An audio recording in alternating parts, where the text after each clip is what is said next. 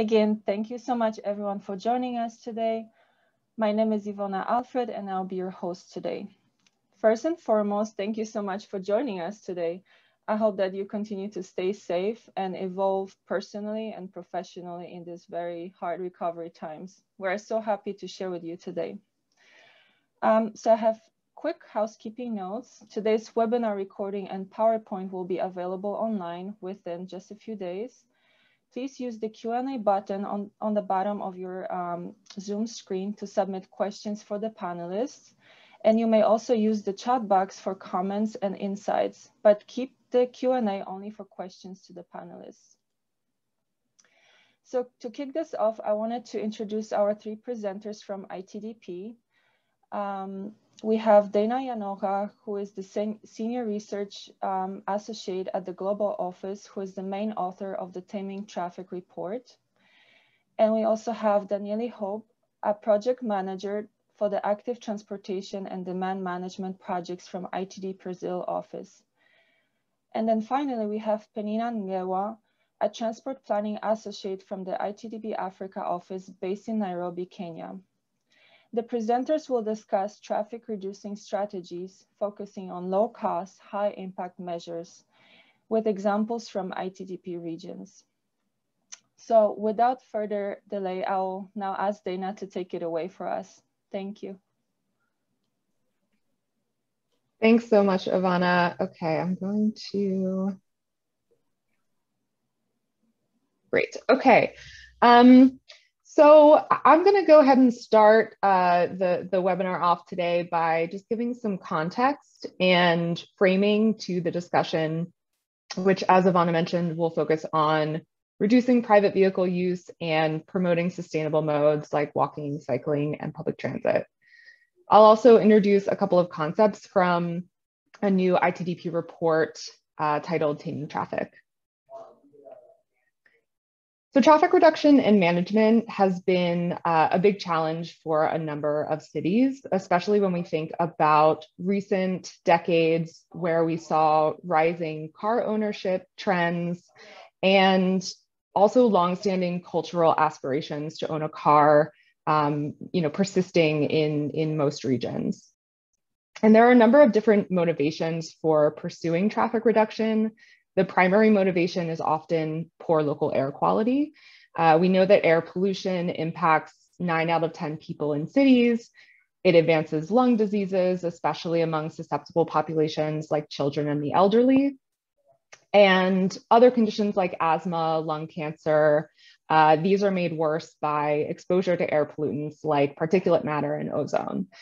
So cities are obviously concerned about this public health crisis, particularly in the context of the COVID-19 pandemic, which really shined a light on how people exposed to air pollution have a much higher risk of severe illness and death when facing respiratory diseases. Cities are also committing to, or perhaps have already committed to, lowering their private vehicle mode shares, and on the flip side, expanding mode shares for public transport, walking, and cycling. And lastly, traffic management can be an opportunity for revenue generation. So thinking about strategies like congestion pricing, parking pricing, even emissions-based pricing, these can generate revenue beyond what's actually needed to operate those programs. And this can be an opportunity for cities to be able to pay for improvements and maintenance to alternatives to driving like footpaths, cycle lanes, and dedicated transit lanes. So we know that most cities want to do something about congestion. They want to address this issue of worsening local air quality.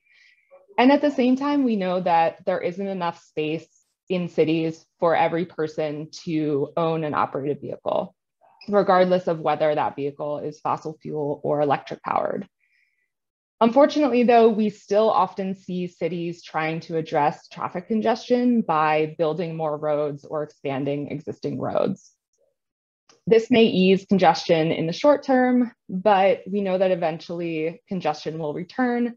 And it's really communities that are the ones that are left with all of these negative effects and external costs of driving. So, it's environmental costs, when we think about emissions and even noise pollution. There's also societal costs that need to be addressed in terms of road safety, and even thinking about the division of community and social fabric that we see with the construction of new or widening roads. And it ends up being communities and individuals that shoulder these costs regardless of whether they drive or not. Fortunately, though, there are many, many options to control car use and limit the negative effects of car traffic. We often refer to these as push or pull measures, or sometimes carrots and sticks. Push measures disincentivize driving by more accurately reflecting its true cost. So things like parking pricing, congestion pricing. And then pull measures incentivize people to use other modes aside from driving. So thinking about improving the quality of cycling infrastructure, making public transit cheaper and faster, or even thinking about shifting people away from traveling at peak times or avoiding certain trips altogether. So thinking about all of these options, the question comes to mind of what should cities actually do to reduce traffic and make sure that they're addressing all of the negative externalities of driving. So ITDP recently released a report where we evaluate different traffic reduction strategies, and we consider how cities with limited capacities in particular might successfully implement these measures. And we found that starting with these low-cost, high-impact interventions that focus on people, like pedestrian priority streets, complete streets, transit malls, these really make walking, cycling, and taking transit faster and more convenient than driving. And they can really help to start shift trips towards those more sustainable modes. And then once a little more capacity and public support is in place, the cities can think about pricing and managing parking, which can really continue the momentum away from driving and also start to generate revenue that can be used to fund improvements to sustainable transport infrastructure. And then as a final step, starting to think about implementing zones that actually restrict vehicle access. And that, of course, requires the most robust amount of capacity. I think it's really important to note while we're thinking about these strategies and implementing them as sort of this progression, that all of these strategies actually can coexist together and make the others stronger when operating all at the same time. In the Taming Traffic report, we evaluate different traffic reduction strategies, and we consider these sort of three areas for how successful these strategies can be. So the first is considering the strategy's ability to actually reduce demand for driving, right? This is what we're trying to do. We're trying to reduce particularly single occupancy, high polluting vehicle trips during peak times. So is the strategy successful in doing that? And is the strategy able to link to existing citywide goals that are sort of connected to this idea of traffic reduction? So things like reducing vehicle kilometers traveled and shifting more trips to sustainable modes. The second thing we looked at is if these strategies are able to advance or contribute to sustainable transport goals. So looking at their ability to improve access, protect the environment, use resources efficiently, et cetera. And then lastly, we consider the capacity needs to implement and operate these strategies. So potential privacy concerns, different aspects of political complexity that might be at play, and political will that might be needed to adopt these strategies, and also considering technological and capital needs. So we came up with 4 key takeaways that really underscore the idea of implementing traffic reduction strategies as part of a package and focusing on providing sustainable alternatives to driving. So the webinar today is going to focus on this second takeaway, which is really how reallocating road space from vehicles to people helps generate momentum towards reducing private vehicle use. The Taming Traffic Report is available on ITDP's website. You can go to itdp.org/taming traffic. The full report is there. We also have an executive summary, and you can download the infographic from that link as well. And then I just wanted to remind everyone that this is actually the first webinar in a series that ITDP is putting together around this idea of taming traffic. So this first webinar focusing on road space reallocation. The next one in the series will focus more on parking reform and its impacts on traffic reduction. And then finally, looking at those zone-based vehicle access restrictions like low emission zones and congestion pricing. So with that, I will go ahead and turn it over to Daniele. Hello, everyone. I'll just share my screen with you guys.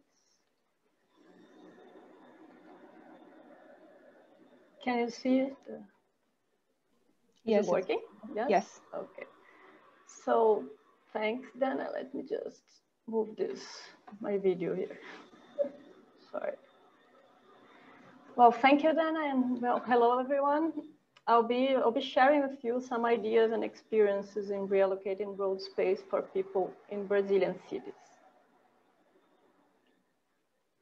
Oh, if the computer allows me. Just to give a bit of context, in general, in Brazilian cities, pedestrians account for 39% of total daily trips, while cars account for about 26%. But despite of that, we tend to let cars occupy at least 70% of the space available in our streets. And we are also the fourth country in the world in traffic fatalities. About 30,000 people die on our roads and streets every year. That's like a small town disappearing every year. And about 17% of the people who die are pedestrians. And we can say that there is already a certain level of awareness on the fact that we need a more sustainable urban mobility system, and that this means that we will have to reduce car use. But when these changes touch the ground and start to take out space from cars to implement wider sidewalks, cycling lanes, or bus corridors, we still face a lot of resistance from both governments and the population. And on the other hand, we have evidence that a better distribution of road space is part of this set of measures that can help our cities become more livable and more sustainable for everyone, right? So how do we get there, right? How do we manage to reallocate road space for people? Our final goal is making walking, cycling, and transit faster, safer, and more convenient than driving. And for that, in the best scenario, you have political will combined with planning and implementation capacity. But we know that, well, at least in Brazil, real life tends to show you a different scenario most of the time. We will normally get none of these features, or maybe one at a time. You have political will, but you don't have planning or implementation capacity, or you have planning capacity and lack of political will, and so on. So in this case, we need to find strategies to push for a more equitable distribution of road space, and that will lead to a better quality of life for everyone, right? I've listed here a few strategies that we've been seeing or applied in Brazilian cities over the past few years, and I show you some examples. Of course, this is not an extensive or academic review of road space reallocation strategies, just a couple of thoughts that I would like to share with you. First, seize opportunities is one of them. Especially if you're a public servant, take advantage of existing initiatives and try to influence them. Advocate or build local government support. Here you can be a community member, a grassroots organization, or an organization that provides technical support to local governments like ITDP. And you can use data collection to demonstrate either demand or impact of the initiatives. And the third strategy is raising awareness. It's not sure if that's really a strategy, but most of the people don't really know or don't really realize how serious the negative impacts of our car-centric cities can be to their own lives. And then they also don't imagine how a street can look if it's thought for people. They've learned to see, and they were raised in cities where streets were planned for cars only, right? So raising awareness, I think it's also an important strategy if you really want to reallocate road space for people. And for all these strategies, wait, sorry, this is not. For all these strategies, we found that tactical urbanism or other type of temporary interventions can be useful tools. And why is tactical urbanism a good tool to break this resistance? Because it makes streets transformation more tangible. Once you've tested the new street design with low-cost materials, you can collect data, you can analyze its impact, and have more sound discussions with city staff and with the community. And even if sometimes they are not permanently implemented, we noticed that the people who were engaged during the process, they don't forget that experience. They will bring it up in later discussions. And even if not implemented, they can inspire other initiatives. So we definitely see this intervention as short-term actions that promote long-term change. And so starting with the strategies, what do I mean by seizing opportunities? Although I find it very uneasy to call the pandemic an opportunity, I could not find a better word, okay? And as we've seen in several cities around the world, in Belo Horizonte, a state capital with about 3 million inhabitants, they took advantage of the traffic reduction during quarantine to implement about 30 kilometers of cycling lanes and improve connections of the existing network. They started by painting just a white stripe and pavement markings, and also placing cones along the way, as you can see on the pictures. And in the most risky areas, they had police or traffic officers to help with speed reduction in the beginning. So the first step was to take advantage of the political moment and quickly occupy the road spaces with a different use. And then they started to work to improve the quality of the infrastructure, adding cat eye reflectors, for example, and improving intersections. Of course, there's a lot to improve in terms of infrastructure quality, but that was a big step for Belo Horizonte. It's a city that has debated and planned cycling infrastructure along the years, but lacks implementation. And here you have another example, Campo Grande, which is another state capital. Campo Grande has less than 1 million inhabitants. And they are currently revitalizing the downtown area in a multi-year initiative with IDB support and involvement of several organizations. And IDB selected Campo Grande as one of the 3 cities in Latin America to test tactical urbanism approach to prepare the cities to their reopening, creating outdoor public spaces and open areas for bars and restaurants to serve their clients. They brought a consulting organization, Translab, URB, to design and to guide the city in the implementation process. So they've tested the redesigned public space for a month, about around the end of last year. And they have now removed everything and are working on the permanent implementation project, which is expected to take place in the coming months. And finally, I wanted to mention the transformation of Rio Branco Avenue in Rio. Before the Olympics in 2016, downtown Rio was undergoing several transformations. Rio Branco Avenue was receiving a light rail, and the avenues closed for cars had been already considered in previous urban redesign proposals. But they had always been left aside to the high political costs, right? As we all know. So this is how the avenue looked like before 2014. And in 2015, due to the construction of the light rail tracks, the other 2 lanes were used for bus only. Cars were redirected to other routes. But the idea was to open the avenue to cars again once construction was done. So they were about to miss a great opportunity. Drivers were already used to avoid downtown area by that time. So at that time, ITDP was collaborating with the Bloomberg Associates in road safety initiatives in Rio. And the idea of opening the 2 remaining lanes for people was reactivated as per their suggestions. And having this support, the mayor approved the Rio Branco Avenue was going to be partially closed for cars.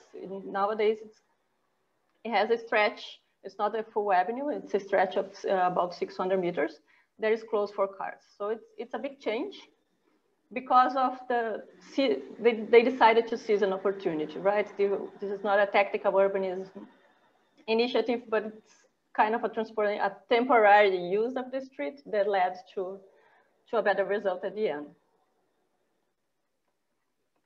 And building local government support. Here I'll show you some of our tactical urbanism initiatives. In 2016, we joined a large initiative to promote traffic calming measures at low speed zones in São Paulo in partnership with several other organizations. And after a previous pop-up organized in 2016, they had not been implemented. In 2017, we got in touch with the city, invited them to identify another priority neighborhood and to collaborate with us in the design and implementation of a second pop-up intervention. But this time with a more coordinated approach and that could lead to permanent implementation. We worked on two intersections in Santana neighborhood, as you can see on the image. We hosted community engagement meetings and information sessions. And we had a one-day pop-up, as you can see here and here. And we also collect data before and during the pop-ups. We also published a report describing the full pop-up implementation process. This report is available online. And later on, we heard that from city staff that the report was very important for them to replicate the methodology in other regions of the city. So the city implemented one of the intersections about 8 months after the pop-up, and they fine-tuned the geometry and implemented it with paint and bollards, as you can see on the picture on the right. And around the same time, they also took the leadership and invited us to conduct another pop-up intervention at a low-income zone, which was also got implemented with paint and bollards. So from the pushy pedestrian and road safety advocates, they became partners who could help to guide them through this new methodology of work. And we consider that an important change of perspective, right? And last year, they finally implemented the second intersection, now with capital construction. They waited for a larger intervention program to include it. And the final example I would like to show is how tactical urbanism initiatives can raise public awareness and incite change. We are back to Belo Horizonte, 1 year before the pandemic.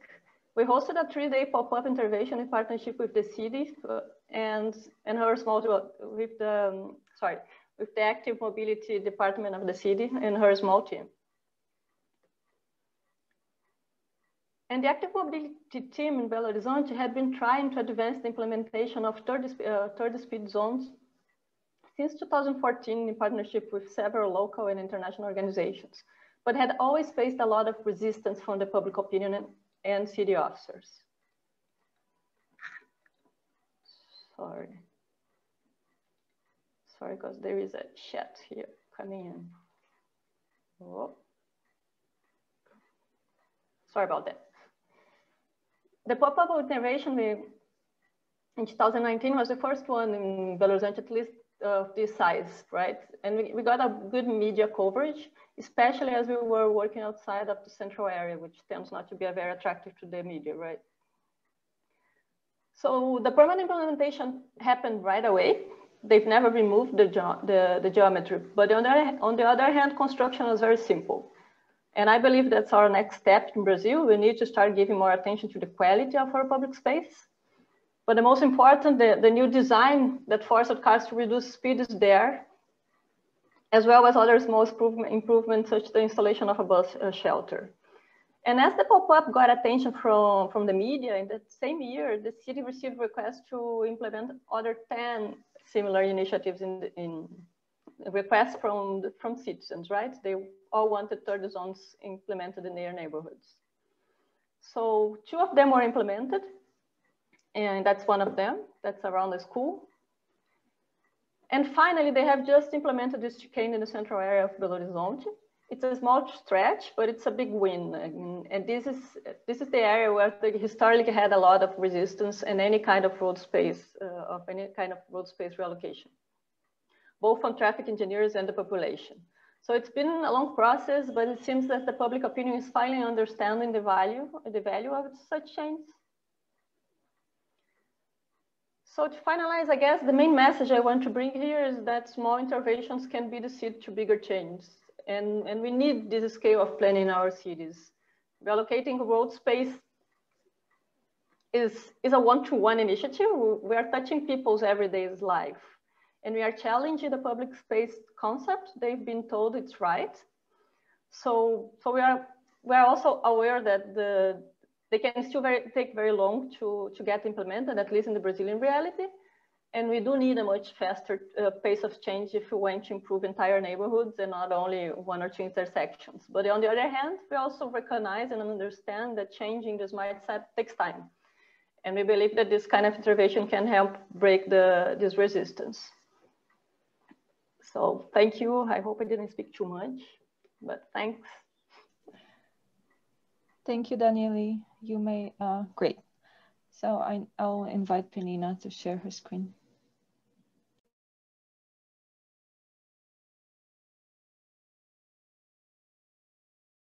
Thank you, Danielle. Thank you, Yvonne, and thank you, everybody participating in this webinar. Just a second.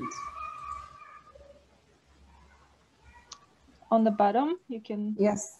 Great. Oops.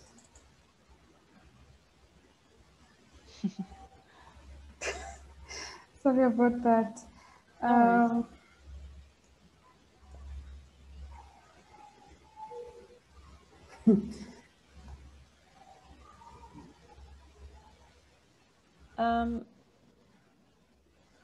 maybe you can try to exit. Oh, great. Perfect. Yes, so I'm Penina Ndegwa. I'm from Nairobi, Kenya, ITDP Africa. And I'll just be taking you through some of the initiatives on taming traffic around Africa region. And why I shared this map is just to show you some of the areas where we work in Africa, some of the cities. We work in Cairo, we work in Addis Ababa, we work in Nairobi, Dar es Salaam, Kisumu, Mombasa, Kigali, Kampala, and many other cities to come. So basically starting with how people travel, starting with Kenya, which is similar across all the cities. As you can see from the charts, majority of the people walk that is over 40% of the people walk or use public transport. But then when it comes to infrastructure provision, it does not match up. You will see very well provision for the motorized traffic, very good carriageways, very good highways, but then when it comes to NMT provision, that is working in cycling infrastructure, it is not well catered for. So you'll see a lot of pedestrians walking on the road, exposing them to accidents, and you'll see some places where they've started improving some of the walking facilities, but then you'll see the designs are in a big mess. As you can see, some of the poles that are erected on the footpaths, some of the drainage are open. You'll get some barricades and all the debris on the, thrown on the side of the footpaths. And these basically make walking very unfriendly for most people in Nairobi, across African cities. And most of the time, as Dana mentioned in her presentation, most of the times governments or even some policymakers always think that by expanding the roads, we are going to solve the traffic congestion. This is Thika Road in Nairobi. And so initially it used to be dual carriageway. And then around 2013, between 2010 to 2013, there was this road that was constructed, which is Thika Superhighway. And as you can see, there are 4, some section even have 5 lanes. And right now, the traffic congestion is even worse than it was before. So when you expand roads, it just induces more cars, it attracts more vehicles, because what happened, development spread across along the road, and now we have a lot of people commuting, getting to Nairobi CBD. So basically, this does not work. And so basically, we've just been given so much priority to the car, and this is what we are talking about today. We need to reduce how much space we allocate to the car and use that space to provide for other modes of transport, that is walking, cycling, and public transport. And that's something that Dar es Salaam has done in Tanzania. And again, using the same right-of-way, they're able to provide for an NMT that is walking, cycling, and public transport. And then what was left for the private cars. And this is what we need to adopt in other cities. Going to Kisumu City, they are now working on improving walking facilities across the city. And this initiative, we call it the Kisumu Triangle Project, which is, by the time it is being completed, we are going to see Kisumu City being walkable. As you can see, the pedestrian realm is very wide. We have the trees were maintained, they have sitting places. It just makes it attractive for pedestrians to walk any time of the day. And of course, even thinking about safety around school zone so that our children are safe when they are going to school, because we've seen that despite the number of pedestrians that actually experience accidents, students are more vulnerable. They need to ensure that they can access their schools safely and conveniently.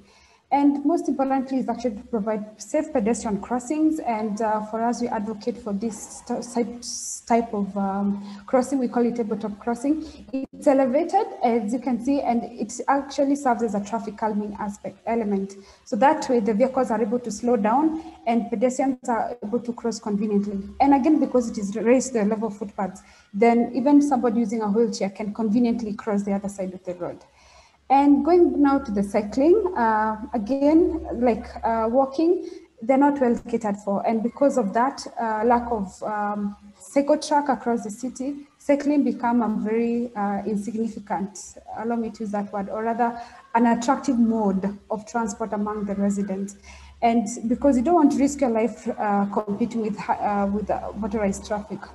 So, but then we've seen some change over the past few years. We've started seeing cities starting to implement cycling infrastructure that are continuous, that are connected. That way you are able now to commute from your office to home comfortably in your bike. But again, this need to continue. It's not, we have a long way to go, but at least we have some good examples in Nairobi and across other cities in Africa, and we're hoping that this trend is going to continue.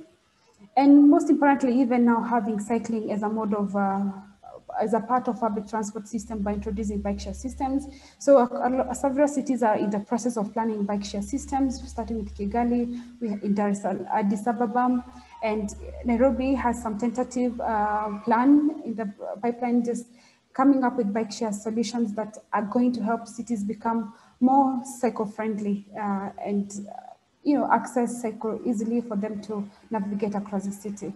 And now going back to public transport systems, as you can see, it's characterized by inefficiency. You have to wait for the next bus that is going to come. We don't know when it's going to come. There's sometimes the route changes depending on the weather, depending on the time, the fare changes. And it's just a very informal sector, again, being operated by private sector because the government has not done enough in providing public transport services. However, some cities are now taking it up, starting with Dar es Salaam, providing efficient public transport system for its citizens, and by introducing BRT systems. And this is something that is happening across the world. I mean, across Africa, including Nairobi. This is again Thika Road. We're now working towards implementing the Nairobi BRT system. And we hope by the time it's done, a lot of people are going to be moved more efficiently and most importantly, safer, conveniently, and even reduce the use of private cars. Again, this is Kisumu City, a city that we've been working on for years. And similarly, we're also working on ensuring that we improve the public transport system. And we hope by the time they also implement their public transport system, they're going to have it an efficient transport system for its citizens. And going back to the aspect of parking, because we need to limit the amount of parking spaces allocated to the private vehicles on street and even off street. But for today, I want to talk about off street parking because the more you provide, the more the demand. It's just like expanding roads. The more roads you provide, the more the traffic. And similar to parking, it's the principles of induced demand. So we need to curb or we need to reduce the parking supply in our streets so that we can curb we can be able to curb demand for parking. And this is Morogoro Road in Dar es Salaam again. And what happened, it used to be, this is how it used to be before. And this space was actually reclaimed to provide it was open to the people for pedestrian and also public transport system. This street is not open for private cars. That way now people are able to walk comfortably as well as access their facilities using public transport. This again is Nairobi. initially, all this space used to be parking, where you can see, I think you can tell by the difference of paver blocks. All these spaces used to be parking spaces, and now they have changed over time. It was actually reclaimed for pedestrians, and it's now more friendly for pedestrians to walk, and it's reduced the number of parking spaces available. And actually, this is one of the most expensive streets to rent a commercial space, because there is always high pedestrian volume. And that's how, just to show you that reducing the vehicles in traffic can even be good for your businesses, because more people are on foot. And basically, we just need to change the status quo. If we build more vehicles, if we plan our cities for the cars, what we'll get is traffic, just like Dana said, traffic, congestion, air pollution, accidents. But we need to change that to make sure that we provide, we design cities for people. And that's by providing walking, cycling, and public transport priority. And of course, going even to the land use, ensuring that we have high density and mixed use development to bring more people near public transport systems, so that more people don't have to keep, traveling a lot to work. And that's the end of my presentation, and I'm happy to hear from you. Thank you. Great, thank you so much, Penina, and thank you all presenters for your presentations and insights that you've shared. I just wanted to remind everyone that the Q&A function is open to add your questions. And I'm just going to pick up a question. Actually, it's the first question from Razon. It's about land scarcity. So as we know, building roads and wider roads is not a good solution, as it only induces traffic. And then, of course, it turns into creating more damage for people. So what about the places that have issues with land scarcity to begin with poorly developed road networks, with no NMT infrastructure whatsoever? So maybe this is a question for either Penina or Daniele. Either of you can feel free to pick that one up. Okay, I can start. When it comes, first of all, land is always it's a scarce entity. We are not going to expand our world. In fact, it's going to reduce over time if we don't take care of it. And for that reason, we need to start thinking of what we can do with the space that we have.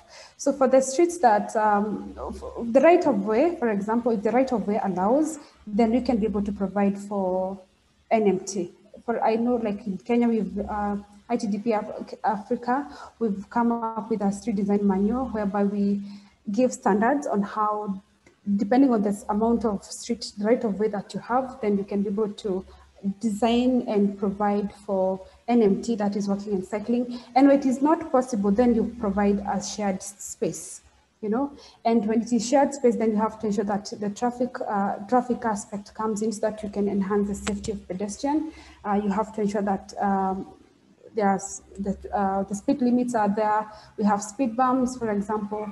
There's safety around school zone. That way, we provide people, it can be a shared space where it's safe for pedestrian, motorists, and cyclists to use the same space, but at the same time not compromising on their safety.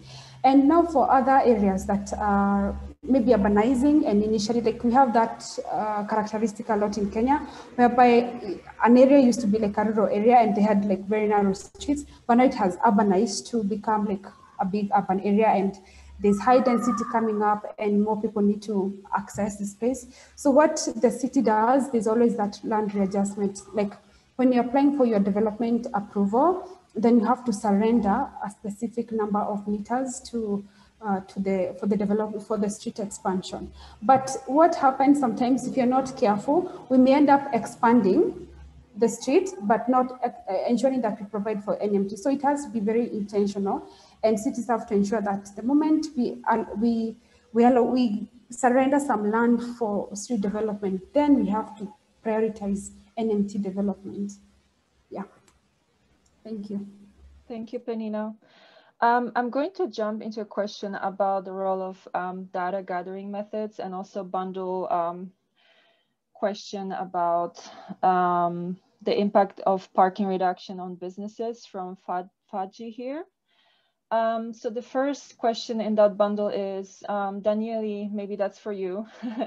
You mentioned the role of data in raising awareness and demonstrating demand for sustainable transport modes. Do you actually have insights about the data collection methods? And what is the second part of the question? What is the impact of parking reduction on businesses? Was there any analysis done on this? Hello. Well, what we do normally in our pop-up interventions is we do pedestrian counts, and also we analyze intersections and conflicts and intersections, and at least, let me think, the ones, yeah, also will average speed, let me remember, and surveys. We also ask people if they feel safe, if they're not, to get the user perspective. And yeah, these are the whole methodology of data collection. It's on the report, although it's in Portuguese, but we can get some information if you need more in-depth information. Another resource source if you need more in-depth information. And regarding the parking spaces, it's always an issue, and we work normally in areas that are close to public transportation, except in the case of Belo Horizonte. The pop-up intervention there was pretty far from any public transit. There's a bus that goes along that street, but it's not very frequent. And we did have issues with the merchants. At the beginning, we removed a full block. No, it's half a block of parking space. And in the permanent implementation, we have to put it back, part of them. So it's always an issue, but at the same time, we have surveys showing that it doesn't really matter. Depending specifically, if you have construction material store, then it might be an issue. But for the other users, you can improve your clients and the number of clients independent of parking space.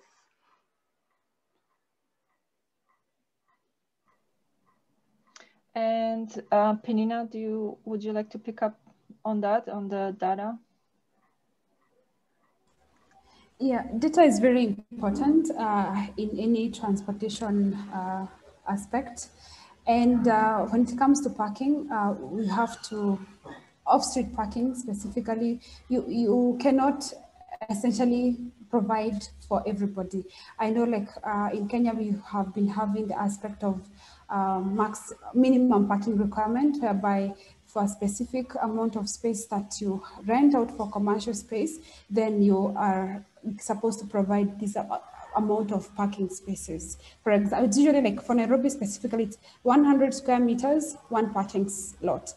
And what happens with the minimum parking requirement, then there's always the aspect of developers even providing more spaces than necessary.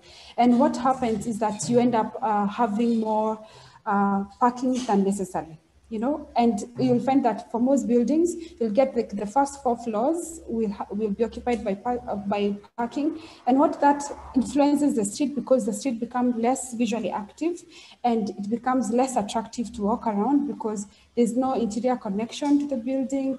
And you know, it just becomes unfriendly for pedestrians walking by.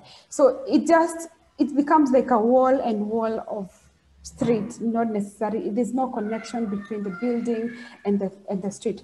So for us, what we've done in Kenya, we've been trying to work with national government in changing some of those policies, and we are encouraging to change from maximum parking requirement, from minimum parking requirement to maximum parking requirement. That way, you still provide parking, but at least you're taming it. You're reducing it to a certain amount.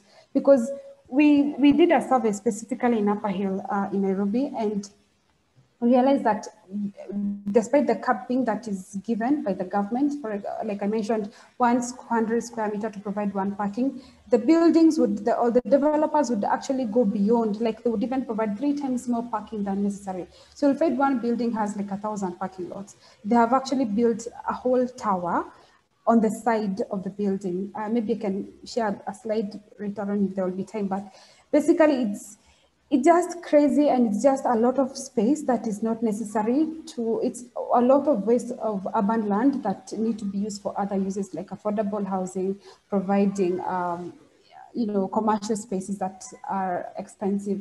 And so it's just really thinking about priority. What do we need to do? And most importantly, for going back to the topic of today, at the end of the day, all these cars will go back to our streets and they'll cause congestion. So it's basically not a viable idea. So data is very important to know where you are at the moment, but most importantly is also thinking, how can you ensure that those people are going to work using public transport?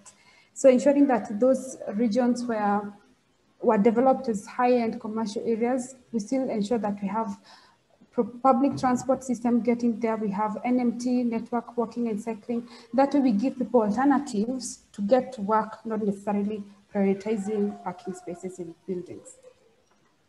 Can I just Yes. comment?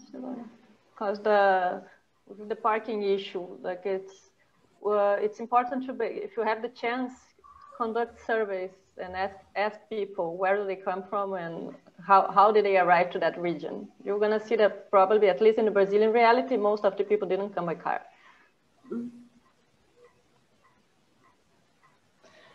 Thanks so much.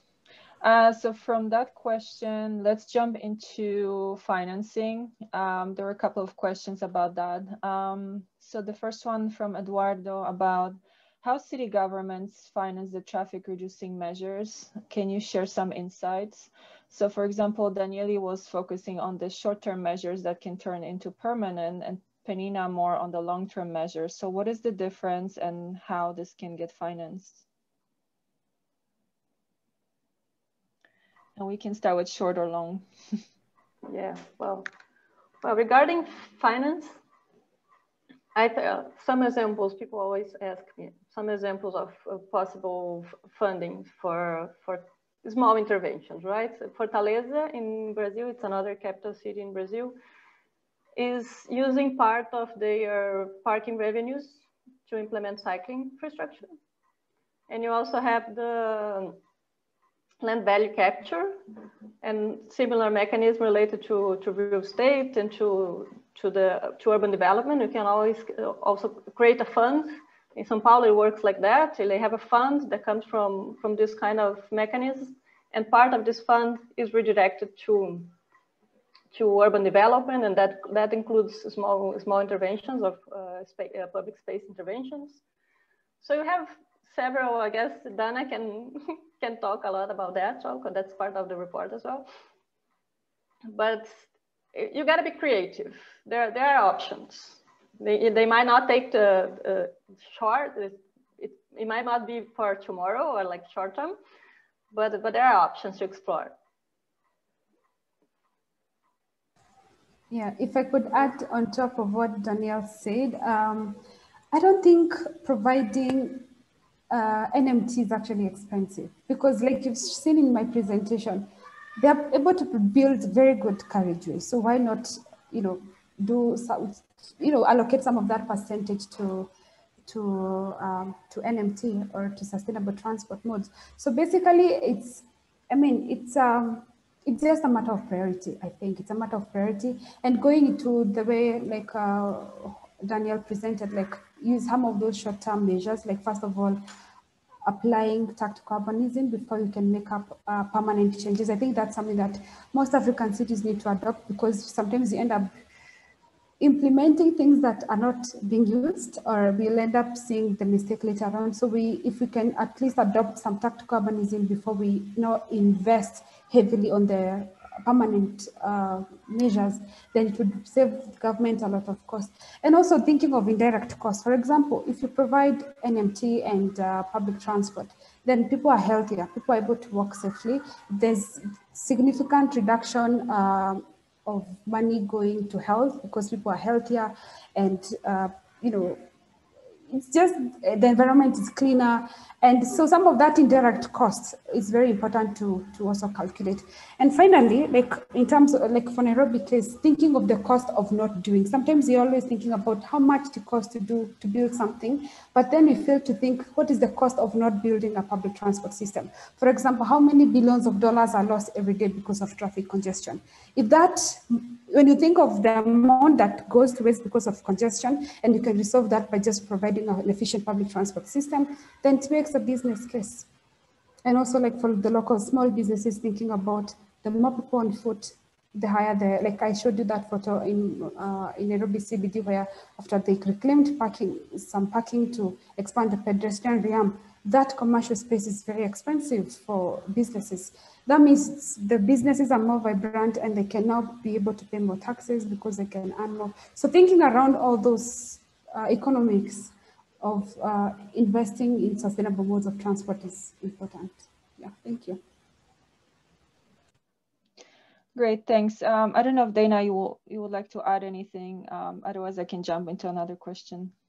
Yeah, I'll just quickly add that one of the things that we look at in the report is this idea of sort of starting with these lower cost measures and building public support for the kinds of streets that these measures yield. And I think the photos that Daniele and Penina both showed, you know, the improvements in what that public space looks like, that's really you know, effective for people to be able to, you know, to see that, to walk through it, to experience it as part of their daily life. And then, you know, once those type of measures are in place in lots of regions of the city, then you can start thinking about other options, other strategies that do actually generate revenue, like parking management or, you know, low emission zones, these type of options that you can build up towards and start to generate revenue that you can then cycle back into, you know, improving transit, improving cycling infrastructure and sidewalks. Great, thanks so much. So the next category I wanted to touch on is the public buy-in. There's a question from Stephen and from Jack. So Stephen is asking, actually Daniele, do you think the recent improvements in Rio's public transit, such as the subway extended to Barra de Tijuca residential area, has improved acceptance of pedestrianizations by the white-collar workers in Avenida Rio Branco? He's asking because he has affluent friends who most likely own cars, and historically this culture has been resistant to accepting that shift and accepting sustainable transport modes. And following that, I have a more open-ended question for all three of you. Can you share a little bit more about also public acceptance for the parking measure, parking restrictions and parking minimums, especially for developers? So first I will kick it to Daniele. You're on mute.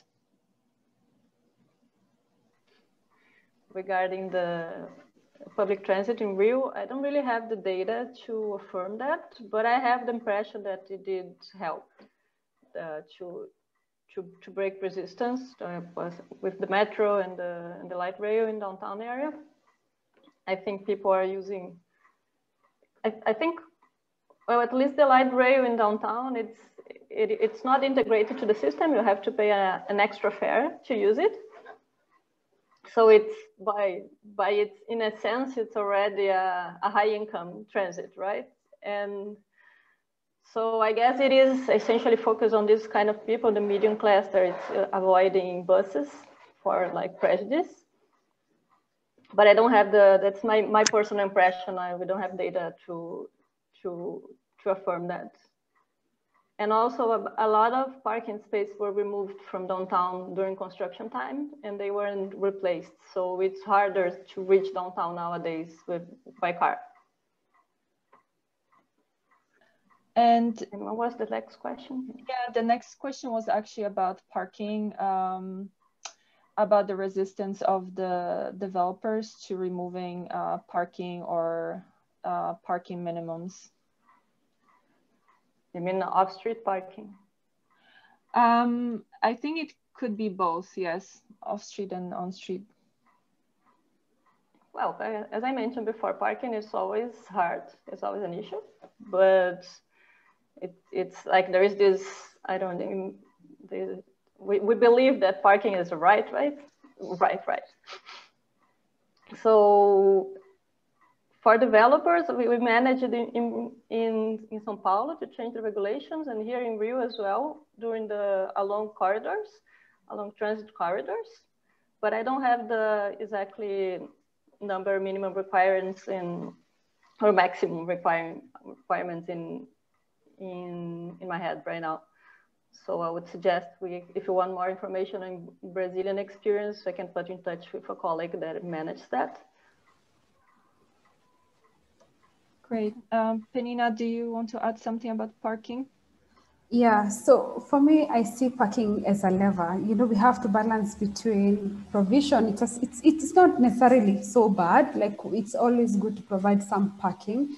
But at the same time, for me, I look at the government. Is the government also generating revenue? Now I'm talking about on-street parking. So, like what happens in Kenya, there's nothing, most cities, we don't have proper parking management systems. And so what happens, like they will charge a specific amount of money for the whole day, like a whole day. That doesn't matter whether you take 12 hours on the streets, you will only pay maybe 100 shillings per day.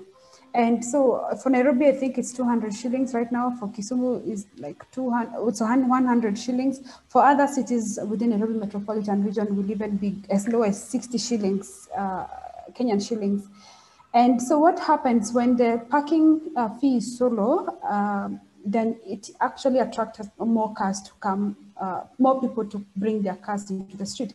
And you'll find that by lunchtime, there are already a lot of cases of double parking. There's a lot of congestion, just people moving around the city looking for a good parking space. And what that happens, it also contributes to the congestion that you're talking about. So cities need to invest in a better and efficient parking management system. And by that, maybe they need to come up with a system of knowing where they're supposed to park. There need to be information on where available parking spaces, so that, if I'm driving, then I know whether there's space available, how much the pricing need to be hourly. Like they need to know, like for example, I always say, instead of you saying it's 100 shillings the whole day, 100 shillings is approximately $1 US. So instead of charging that, then you can say per hour, you can charge maybe 20 shillings, So to the public, it's going to look like the parking fee has actually gone down, but then it's hourly. So if you park your car for, say, 8 hours a day, then you'll end up paying 160 shillings, as opposed to parking like 100 shillings flat rate. That way the city is able to get more money. And also because as private car users will feel, okay, the pinch of paying hourly, then they're not going to park there for long. What happens is it's going to be high turnover, high parking turnover. So the city gets a lot of money that can now be invested in NMT development, for example. At the same time, it discourages more people from parking on the street. And now also, so there need to be a proper parking management system for cities. I think that's something that we're working on in some cities in Kenya, starting with Kisumu and even Nairobi. And now going to off-street parking, how people perceive. Well, there's some sort of demand, and that demand is not like it's based on data. It's a perception by real estate developers that they need to provide more parking. And so what happens is that they will maybe provide a lot of basement or like build an extra tower for parking. But now what happens? The cost of housing becomes expensive. So it becomes unaffordable, and that's why you see a lot of vacant commercial spaces in some of those modern buildings that have over-provided parking. But the developer is just trying to take back his money, to access the money that he invested in parking. So basically, we need a proper management system for both off-street and on-street. Thank you. Thank you so much for this elaborate answer. So we have many, many more questions, but unfortunately we are out of time for today's session. We have gathered all questions though. Thank you again to the presenters, and thank you of course to our attendees for joining us today. As mentioned earlier, the webinar recording and the PowerPoint as well will be available on ITDP's website. In the meantime, please visit itdp.org to check out the latest ITDP resources and the Transport Matters blog post series. And of course, check out our social media to stay in a loop for the next event with us. Thank you so much again for joining, and thank you all three of you. Thank you. Thanks so much. Thank you, everyone. Bye. Bye. Take care.